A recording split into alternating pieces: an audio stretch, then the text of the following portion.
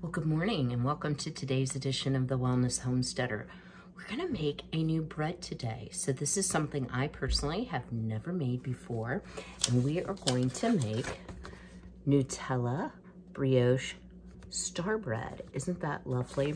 So first I thought I was gonna make it for Thanksgiving, but I'm actually going to be cooking everything and schlepping it over to my mom's. My mom is 85 and just does not have the ability to cook anymore. And then also, she doesn't like leaving the house. So we did this last year. It actually worked out pretty well. So I was gonna make this bread, long story, for Thanksgiving, but I've decided it's a bit fussy and I'm probably going to just make it for Christmas instead. All right, so let's get started. So I have here my KitchenAid mixer, and the recipe calls for 3/4 cup of warmed milk. So we've talked in previous videos about utilizing milk in yeast bread recipes, but by heating the milk, it deactivates or lessens the activity of any enzymes in the milk. So that is why it generally will say warm the milk. So to that, we are going to add regular active dry yeast. So not the rapid rise, not the bread machine. And we're gonna add 2 teaspoons. And even though the recipe calls to start putting in your dry ingredients first, that is not how I make bread. I'm sorry, I don't make it that way. So what I'm going to do is activate the yeast a little bit, if you will, by putting it into the warm milk and letting it kind of swim around in there for a little bit and hopefully help the bread to rise better. So if you've never heard of a brioche bread, it's a French bread. This will of course be a sweet bread. However, it's usually a bread that is rich with milk and egg. So that's where the term brioche comes from. It is always super, super cold in my house. I try to keep my heat at 62 during the day, 60 at night. I'm living large today, y'all. I actually turned it up to 66 because poor little Frankie, my kitty cat, if you've not been on my channel for very long, he's laying on the register and he meows every time I walk past because it's cold in here. So when the cat is complaining and I can't very well put a sweater on him, I probably need to turn up the heat. All right, so we've let that hang out for just a minute. To that, I am going to add a pinch of salt. So like literally what you can hold between 2 fingers, and that's all I'm gonna add. You want to then add 2 tablespoons of unsalted butter melted. I don't have unsalted butter, so it was a little scant on my salt for that reason. So hang on, I'm going to melt my butter. I forgot to do that. Cooking on YouTube. All right, so hang tight. All right, so we're gonna add our 2 tablespoons of melted butter. So I'll tell you all a little funny story. The reason I'm a little bit discombobulated, my beloved 17-year-old microwave. This morning, I swear I had ADD because I was trying to find this recipe, which I knew I had printed off, and I got in the cabinet above the microwave and it was really messy. So then I decided to clean it out and I got a little sidetracked because I was like, ew, the top of the microwave where the vent is up here is like greasy. And so I took it apart and took the grate out and took the vent filter out and, you know, cleaned it all up. So I didn't get the vent cover in there right. So when I was trying to do take number 1 and warm things, the entire top of the microwave fell off. So we have it put back together. We're back on track. So to this, we are going to add 2 egg yolks. So when you separate your egg, save your white because we're going to use this when we get ready to bake the bread. So plop in our 2 egg yolks. And then I'm gonna just like stir this a little bit.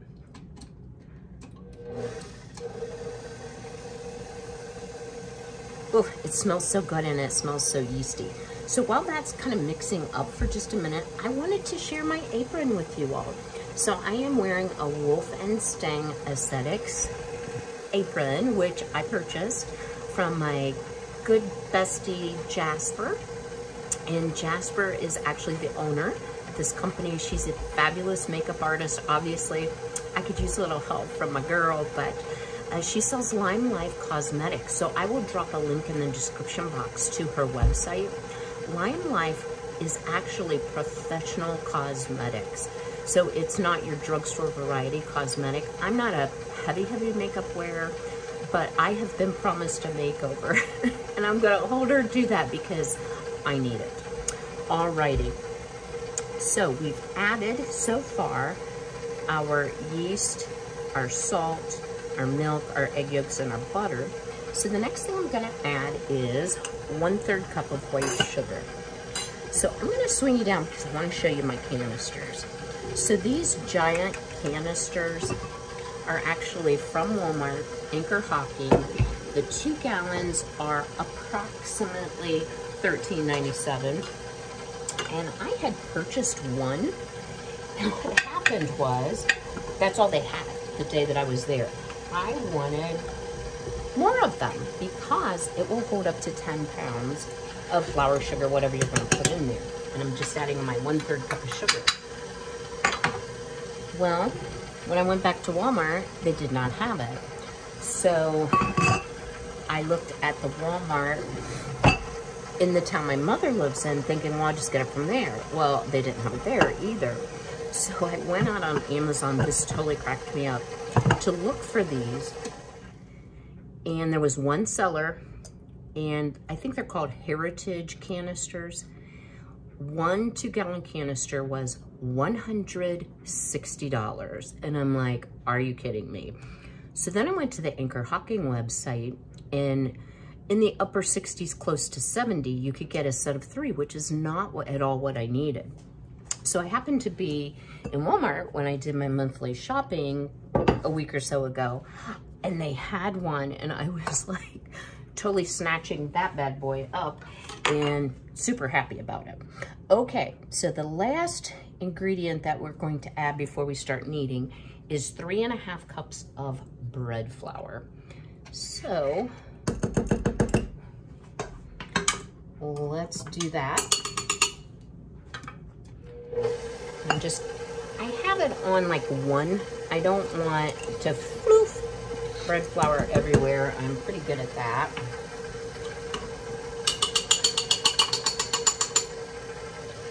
It's 2 and 3. And I'm going to tell you, I watched a few YouTube videos on people making this before I attempted it, because sometimes I learn by watching as well as reading. So, and here's our 3rd. And depending on the temperature of your house, the humidity in your house, your bread can be a little bit different every time. So if your bread doesn't want to come together, it's not making that ball that leaves the edges of the bowl and starts cleaning it off. Lovely flour. You may need to add a little bit more flour. So I'm going to let this incorporate, and I will bring you back to show you what our dough ball looks like and talk about how long you should knead it. All right, so as you can see here, our dough has come together in a nice ball. So we're going to actually let this knead for about 10 minutes. So I'm going to set my timer. Remember, you should not, if you're using the dough hook, don't set your KitchenAid above a level 2. So I will bring you back when we're finished kneading. All right, well, our dough has finished kneading. You can see it's a very springy dough when you push it. I hope you can see that. It bounces back fairly quickly. So I've just shaped this into a ball. I did rinse out my mixer bowl, put a little bit of vegetable oil, and I am just going to coat the entire ball. Use my hands a little bit here, because we want to let this rise for about 2 hours or until doubled in size. So the oil enables it not to dry out, so that's an important step. I would use vegetable oil. I'm using corn oil versus olive oil since this is a sweet bread. And then I've just dampened a linen type dish towel, flour sack towel. You could also use plastic wrap, and then it's going to go into my oven with the light on because it's so cold in my house to rise for the next 2 hours. And I'll bring you back to show you when it's doubled in size. Welcome back. It's been just right at 2 hours. And depending on the video that you watch, you'll see anywhere from 2 to 2.5 hours. I did have mine in my oven with the light on, so I think that probably helped. But look how big. So that is one big happy loaf of bread. So fingers crossed here. So the first thing that you want to do, my hands are clean, I have disinfected the counter, is you want to punch down your dough. So basically what you're doing here is letting some of that air out. So we'll start there. And then you want to turn it out onto a well-floured surface. Now I am going to use bread flour because I think it is less likely to toughen your bread than if you use all-purpose flour. So let's turn this out. And I can tell you the bread, honestly, feels very different than it did. When I first put it in there, I was a little bit worried about it because it felt almost like a bit tough. It does seem to be a really glutinous bread, and as I've watched the videos of people trying to roll this out, it is like a whole thing. So probably what I will do here is show you the basics, and then with the magic of videoing, I will most likely turn off the camera, get everything ready, and then bring you back for the critical parts. So I can see why people struggle, definitely. Let's get this ring off. So some of you have asked, oh, y'all are so observant, I tell you. Why, if I'm not married, do I wear a wedding ring? So a little story behind that ring. That was actually a Christmas gift to my mother from my dad, and he and I picked it out together when I was a teenager.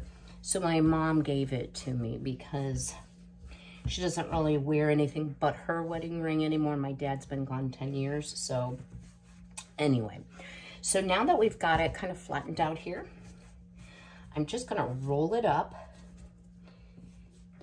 So I've got like a jelly roll. And I'm doing that, and I want it to kind of be even so that I can divide this dough into 4 sections. So I have a bench cutter, and I'm gonna just guesstimate half. And you can see, even with a sharp bench cutter, this is a little bit of a more elastic, challenging dough. So yeah, I guess I can't divide something in half today. So we'll put that piece with that piece and cut the last 2.5. Now, for the recipe that I shared, which is the actual Nutella recipe, the recommendation is to roll it out into an 8-inch circle.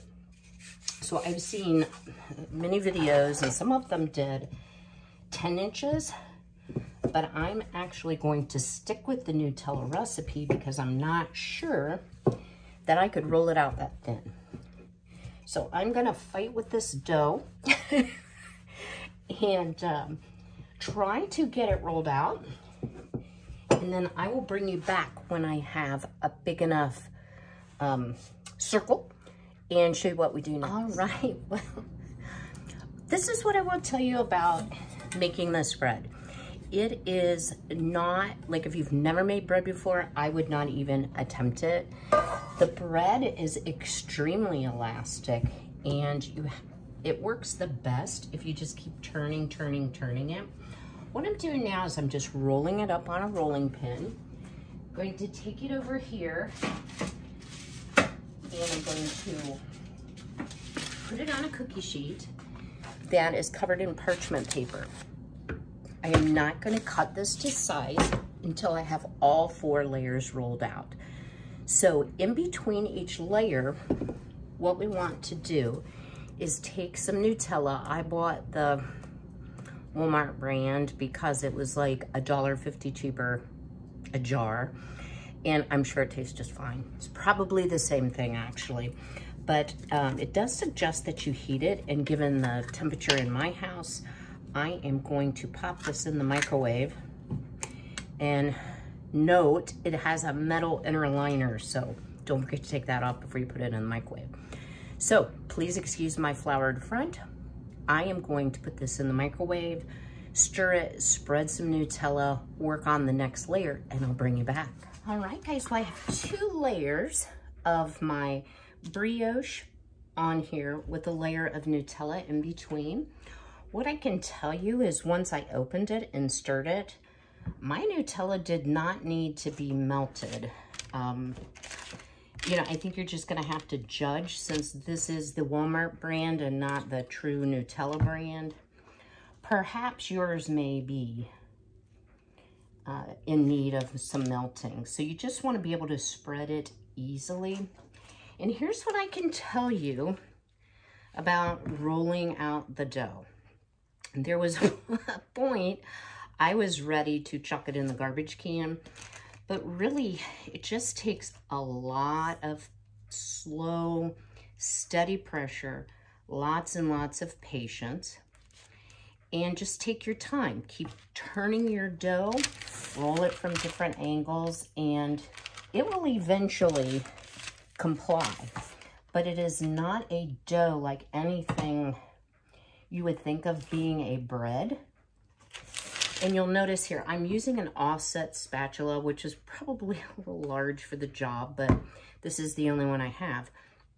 I'm not going clear to the edge because we are going to cut away after we lay our circle down. So as you're laying out your bread, rolling out your bread, your goal is to make sure that your piece is big enough to accommodate what you're going to be cutting around to make the circle. So I'm going to keep on. I will bring you back at the end when we're ready to cut our circle. Okay, we are back and I did it. So what I have are the 4 layers of our brioche dough, and in between each layer I put the Nutella. So the next thing we need to do is take your 8-inch plate, pie pan, whatever it is. Somehow I have Nutella on mine. And lay down, and you want to try to capture all the edges as best you can. I'm going to push down a little bit, and then taking a sharp knife, you want to trim to that 8-inch circle.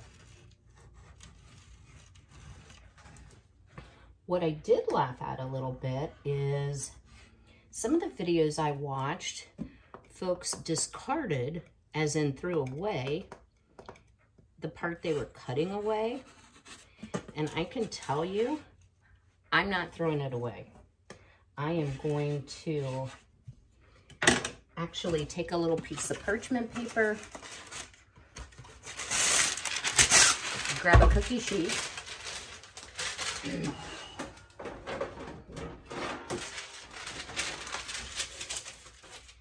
and I'm saving it because I bet it will make good snacking material. So I actually have some things to do tomorrow for my mother, bless her heart, and she loves chocolate. You know, I used to fuss at her about her diet because, you know, we want our parents to be healthy, and my mom has always been extremely finicky. Ta-da, the round circle. And also, she doesn't drink cow's milk. She doesn't eat seafood. She doesn't like a lot of things.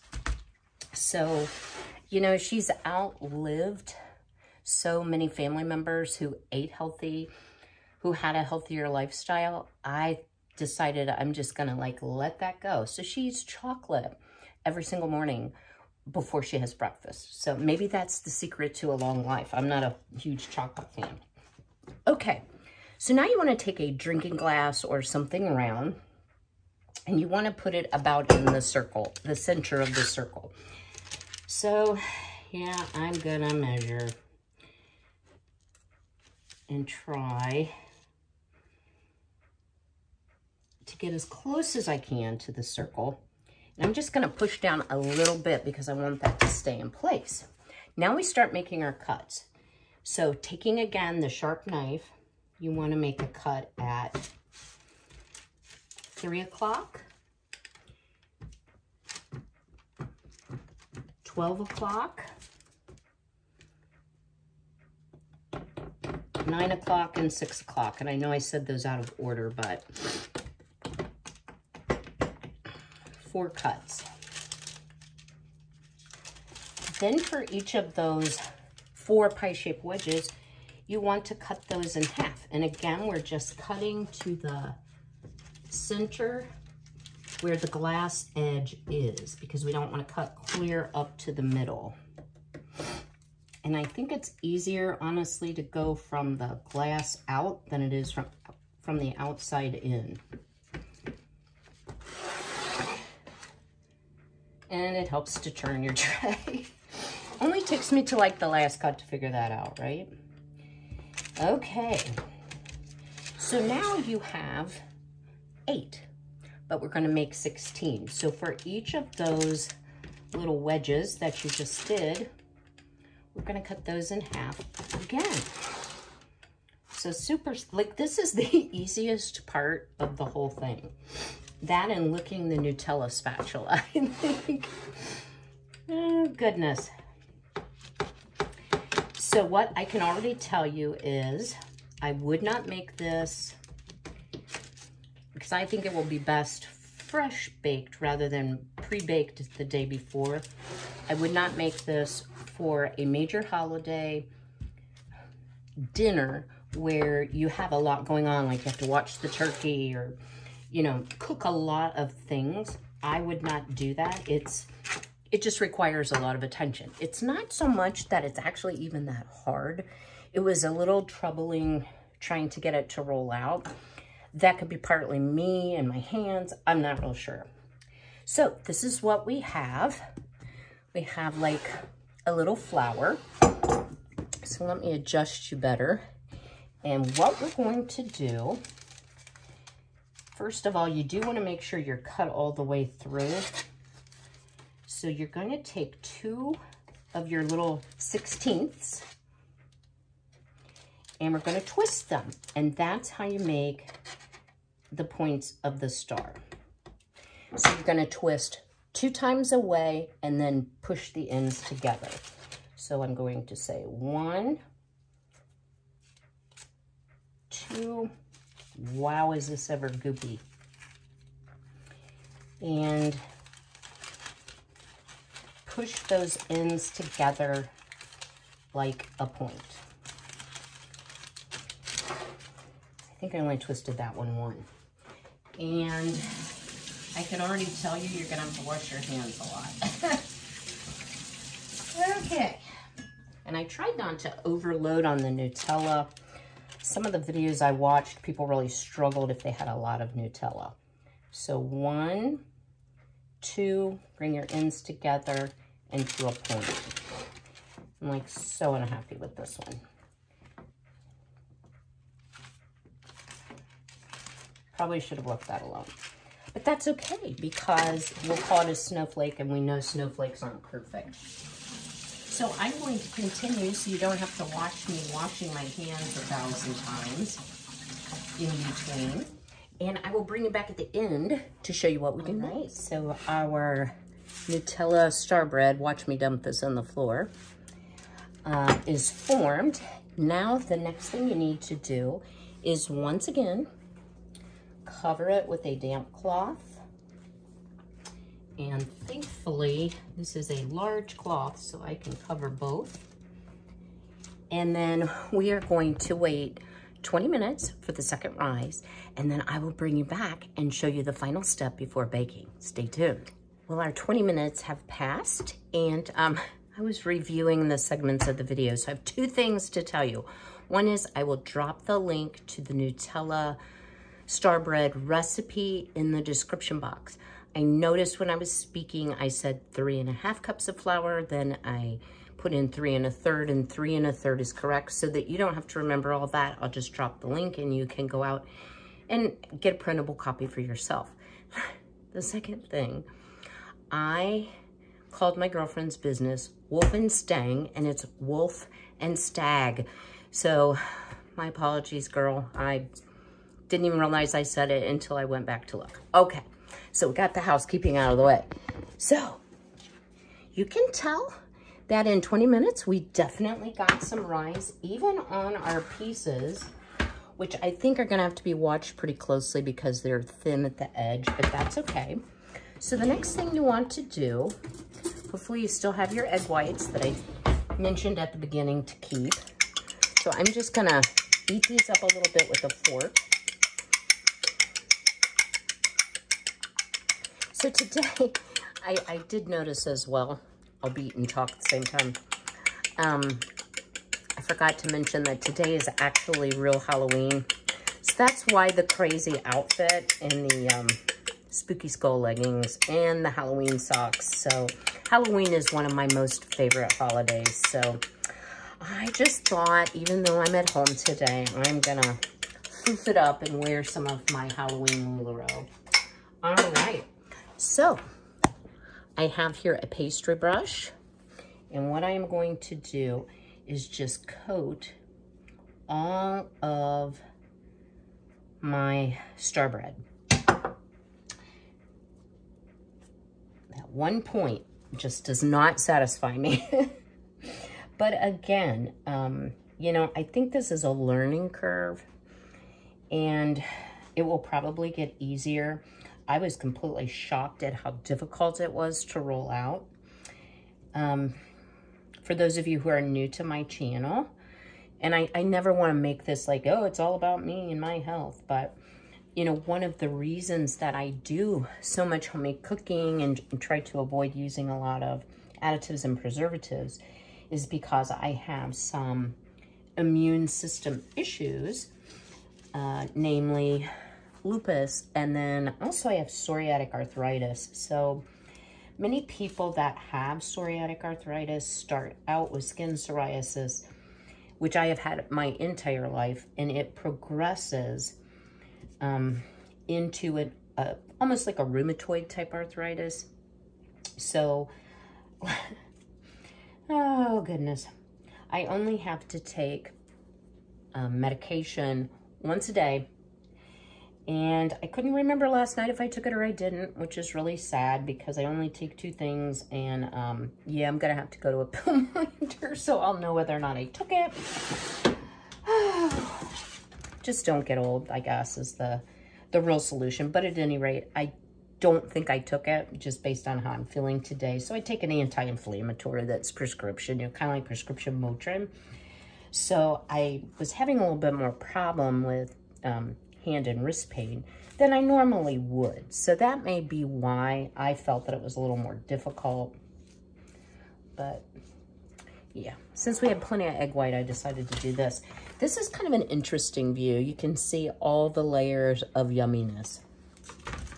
So I have my oven preheating, and the recipe says bake 350 for about 20 minutes.